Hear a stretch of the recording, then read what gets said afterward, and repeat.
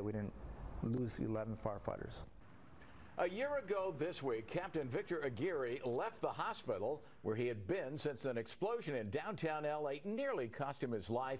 He and a dozen other firefighters were injured, none of them knowing that the building that was on fire that day was packed with hazardous materials. Now only on NBC4, the I-Team's Lolita Lopez sits down with the captain and his family to talk about his incredible recovery.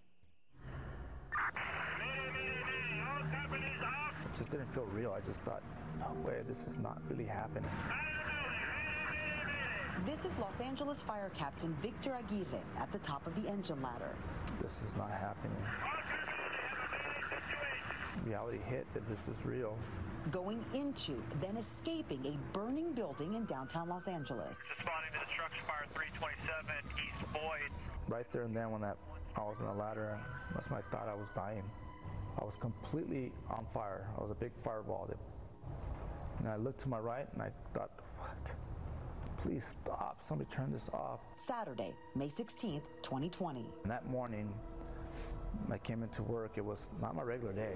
Looking back, he remembers it was a strange day from the start. This part of the story, not too many people know about it. He says he wore a long-sleeve fire protective undershirt instead of his usual short sleeves. He refused to go to the hospital after an injury at another fire earlier the same morning, where he was hit in the head by a loose cable. I was wearing my helmet in my arm and threw me about 5 feet, and I landed about a couple inches from falling off the roof. He then responded to the Boyd Street fire, where he says his gear, training, and reviewing safety exercises with fellow firefighters that morning helped save his life.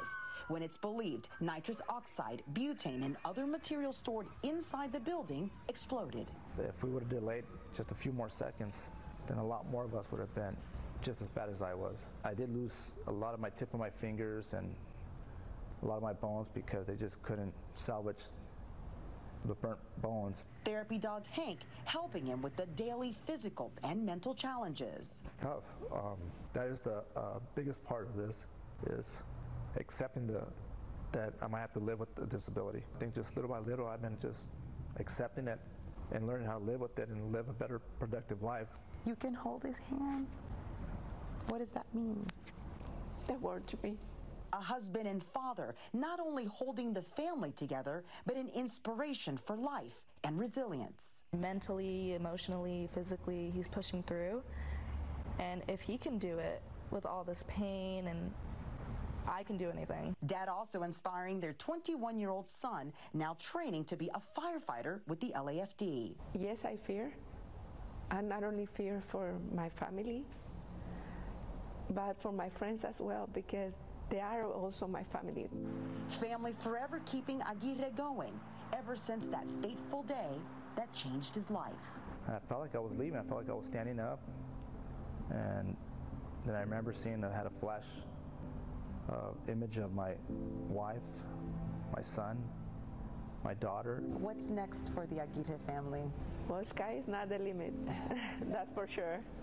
We're gonna keep this fighting. You know, what's next is we're gonna continue living life like we plan on living it.